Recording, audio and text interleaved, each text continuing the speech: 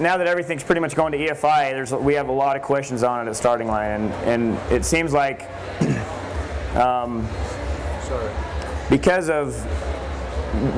we're all being forced to become educated on it, whether or not we want to or not, whether we want to maintain our own sleds, whether or not we want to be able to tune them, we got to have that basic knowledge, and if we want to tune them, we probably got to have a little more advanced knowledge. So that's what we're going to talk about today. Now, the tricky part here is we might have some advanced tuners here, we may have some beginner tuners, and so it's a little bit tough to try to incorporate it all into one seminar. So those of you that are advanced, bear with us a little bit while we cover the basic stuff, and then we'll try to get into some advanced stuff in the end.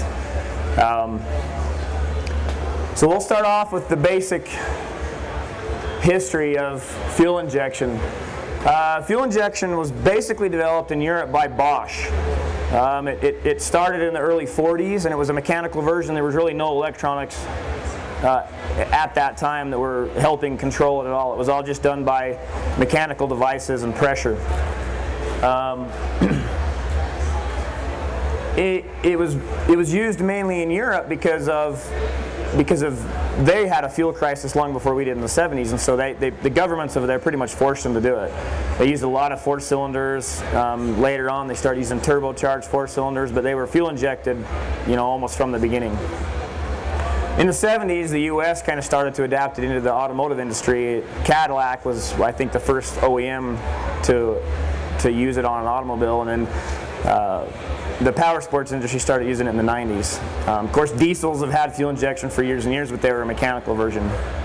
So as far as electronic fuel injection, the power sports, you guys probably remember some of the old 580 Cats and some of the Indy 500s that had, in the RXLs that had, those systems were not really like the system we're using now. They were kind of more of an EEPROM system that was not nearly as advanced as what we're using now. EFI, why have you seen it all of a sudden come into snowmobiling the last 3 or 4 years? 3 reasons. Control and accuracy.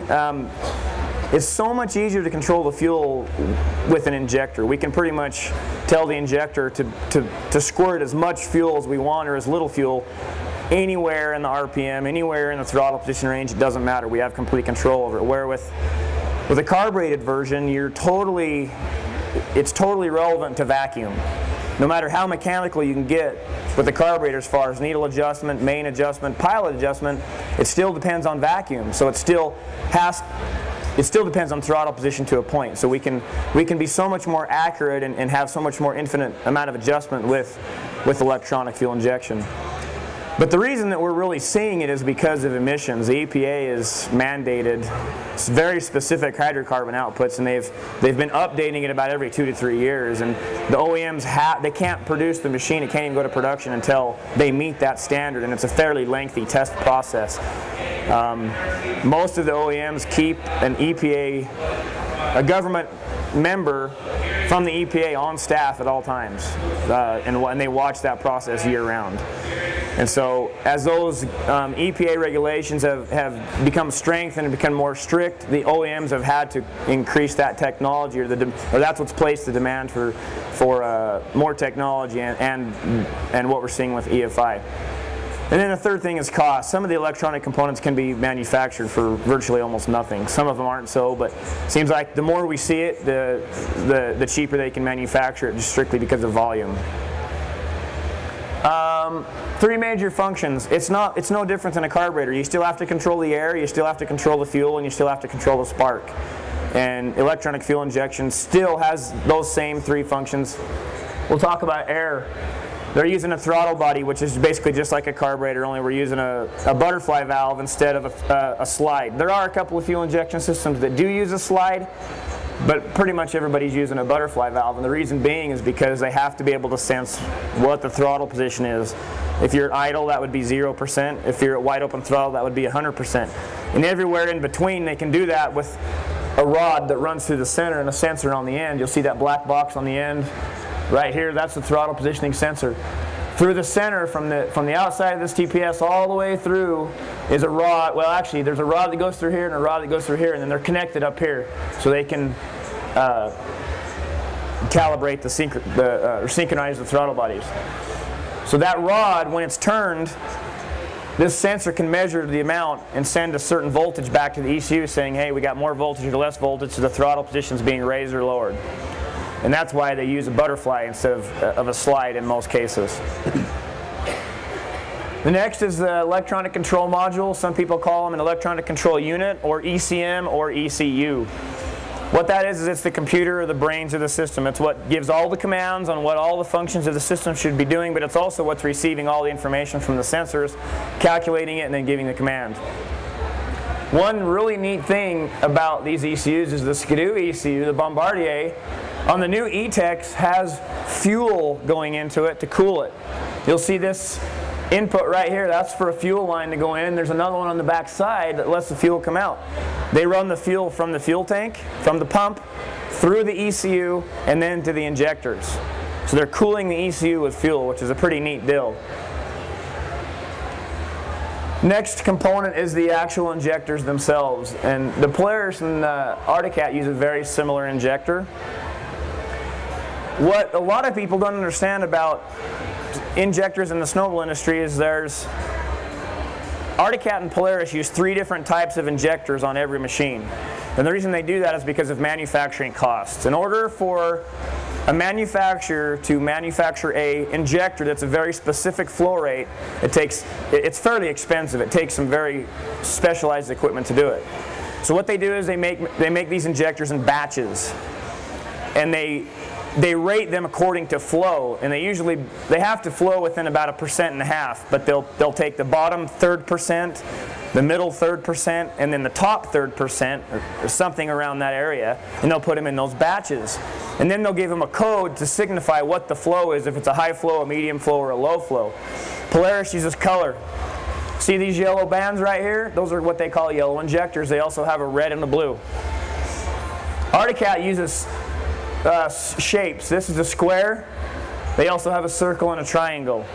Now, I don't know off the top of my head which one's a higher flow and which one's a lower flow, but actually on Polaris, yellow is medium, and I think on Arctic Cat, square is medium. You're going to see more mediums, you're going to see more squares and yellows than anything because of numbers they're shooting. That's what they're shooting for in the manufacturing process.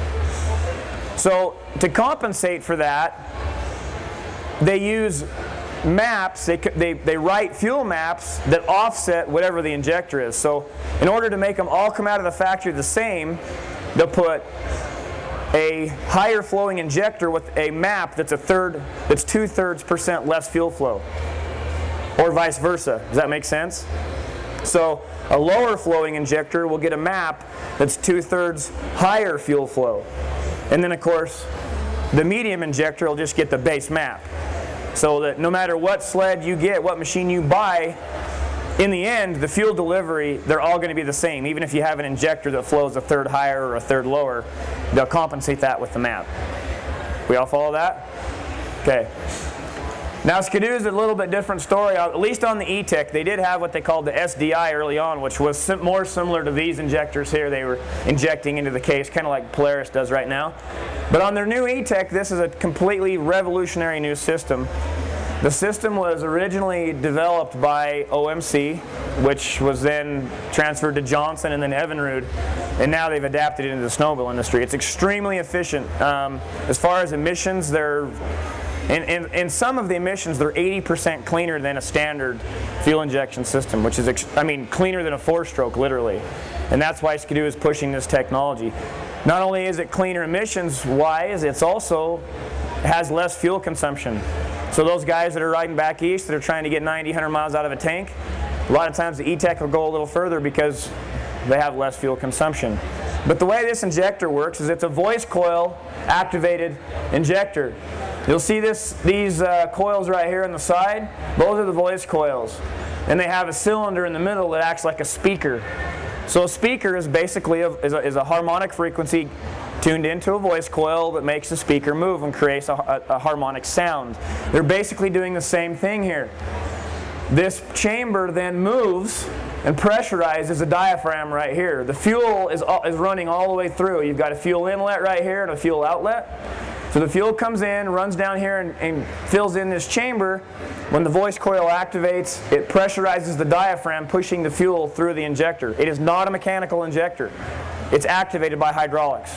So the plunger is activated by fuel pressure itself. Whereas in the previous versions that we looked at, those are actually a mechanical injector. There's a rod that opens and closes a valve in the very tip of the injector. So those are very, very different systems. And the injector is quite large. That's the cylinder head. There's the spark plug. You can see the size of the injector.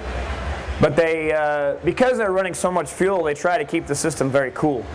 The fuel does cool the system quite well, where these systems can heat up if they're overused, if duty cycles pushed past 90% for a long period of time. Duty cycle. Let's talk about duty cycle for a minute. You want to cover that? Sure. Okay. So duty cycle is really easy. If you guys think about injectors, they turn on and they turn off. How long they turn on determines how much fuel is delivered. So the duty cycle is basically the percentage of time that the injector is on. So for example, a 50% duty cycle means that the injector is running 50% of the time. It is squirting fuel 50% of the time. So obviously, if you have a duty cycle that's 100%, that means that that injector is just on. It's like a garden hose just squirting fuel. So obviously that's going to deliver more fuel, but that's also going to build up heat. So that's why Dustin was saying, typically when you're running setups, you want to shoot for duty cycles that are a little lower than that to keep the heat down. So that's also really important when you're doing a turbo application. Is when you're running a setup, you know, you might be running lean and you might feel the sled hiccup, and you know, but you're adding fuel with whatever fuel device you have, a boondocker, a power commander, or whatever.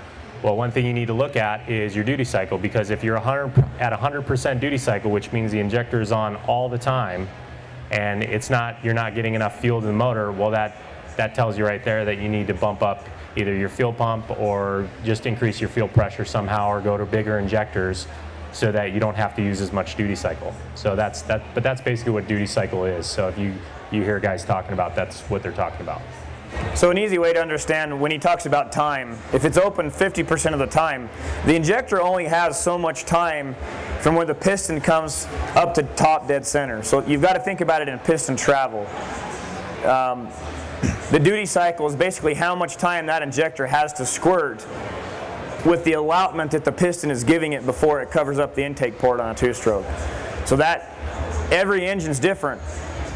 When we're talking about the E-Tech, that's critical, because one of the reasons that they're getting them so clean is they're not squirting until after the piston has covered the exhaust port. Which that means the amount of time that the injector has to actually squirt the fuel is significantly less, by a lot. So these types of motors don't have nearly the amount of duty cycle or the allotted of time to squirt the fuel that, say, this type of injector has, because they can squirt the fuel much, much earlier. If they're squirting it in the intake port, they can squirt the fuel before the piston is covered the exhaust port. Where if they're using like a cat style where they're squirting the fuel into the throttle body, they can squirt it pretty much whenever they want.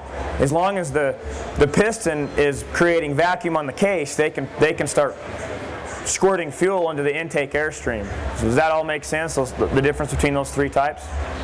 Okay. Let's move on to how we get our power to run the fuel injection system. Carburetors, obviously, we still use a stator.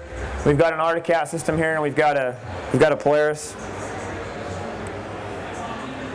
And then the injectors need to know when to fire. There's got to be something that gives them a signal saying